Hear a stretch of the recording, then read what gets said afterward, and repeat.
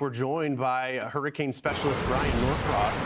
Bryan, good to see you this morning. Rapid intensification, will that be what is remembered most of this 2023 season? In other words, your takeaways. I think the thing we're going to remember from this season is the challenging forecast problems, right? It wasn't just Otis, which was really a breakdown in the system we have for forecasting storms. We should not have hurricanes explode off the coast that the day before were not forecast to do that, right? There was, you know, a day's warning, more or less, of a stronger storm in Acapulco, but that's not enough for a Category 5 hurricane. But also in the Atlantic, the forecasts for 4 or 5 days out were the worst in many years. And a lot of that was driven by Felipe and Rina and that whole thing that happened east of Puerto Rico, where it was forecast to go north and it ended up going west. And it was, you know, hundreds and hundreds of miles off in the forecast. But that wasn't all. There were other forecast challenges.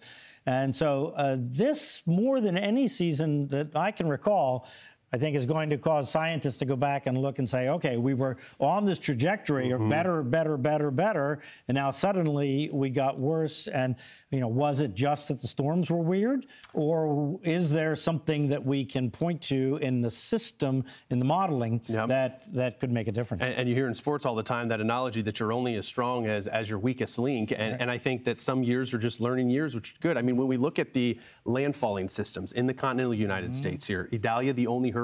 It was a major hurricane, and we often, you know, say it only takes one. But when we look at one of the top 5 most active seasons and only getting this one hurricane to make landfall, that was a doozy, though. The Big Bend to Florida. Well, we were, you know, super lucky overall. The folks in the Big Bend and the folks across North Florida and into the Carolinas or in South Georgia probably didn't feel totally lucky. But the fact was that we had a big dip in the jet stream over the eastern part of the U.S.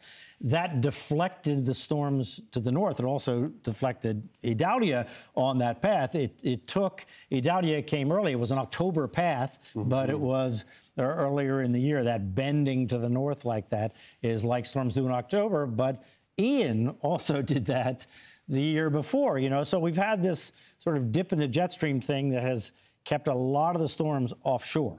And you know, so in some sense in the U.S., we were lucky about that. But, of course, we had Hillary in Southern California as well. When we're looking at all of those storms in the Atlantic Basin, it does certainly look active. But, yeah, the first one to have impacts in the United States was Hillary in the Eastern Pacific. And I guess since we were transitioning from this La Nina phase to an El Nino, we knew that the Eastern Pacific would perhaps be a hotbed, but the Eastern Atlantic was very warm. Hillary, what a unique storm that was. I guess Otis is the one that will be remembered most, but Hillary making that trajectory up, I guess the takeaway is that California was in the cone more this season than what, Florida? Than South Florida.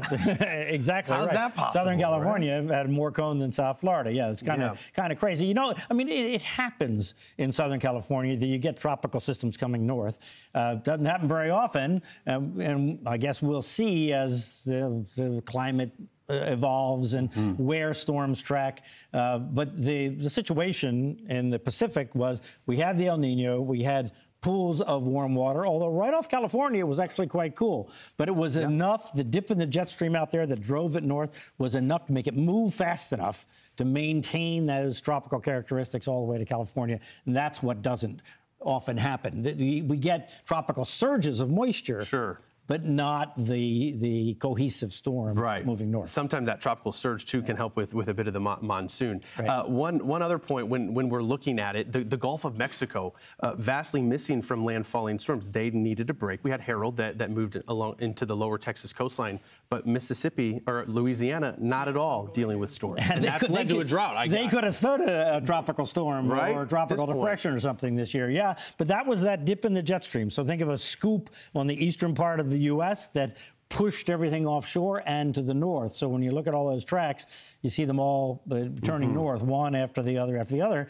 Thankfully, That's what kept them away. But there is a downside because the rain averages do count on tropical moisture coming into the south. Like we have seen. Now, New Orleans at a nearly 30-inch deficit. Okay, so we're in this window, Bryan, where seasons, they overlap. Hurricane season winding down. Winter is coming, so it only makes sense to bring in our winter storm specialist as well. Tom Niziol on the conversation. Not to make a joke, but I guess Bryan's going into hibernation, and Tom, you're coming out of the cave now. These winter...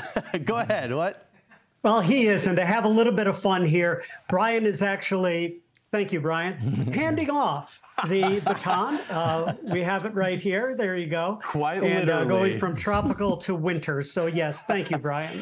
I think if you guys have time for some levity, a quick trivia, and hopefully, Tom, you're able to see this image. Look at this satellite image. So it's from a storm that formed sometime this year. You have a little bit of time now to analyze it. This is both, Bryan, for you and Tom. I think I'm going to ask Tom you first since you just joined us.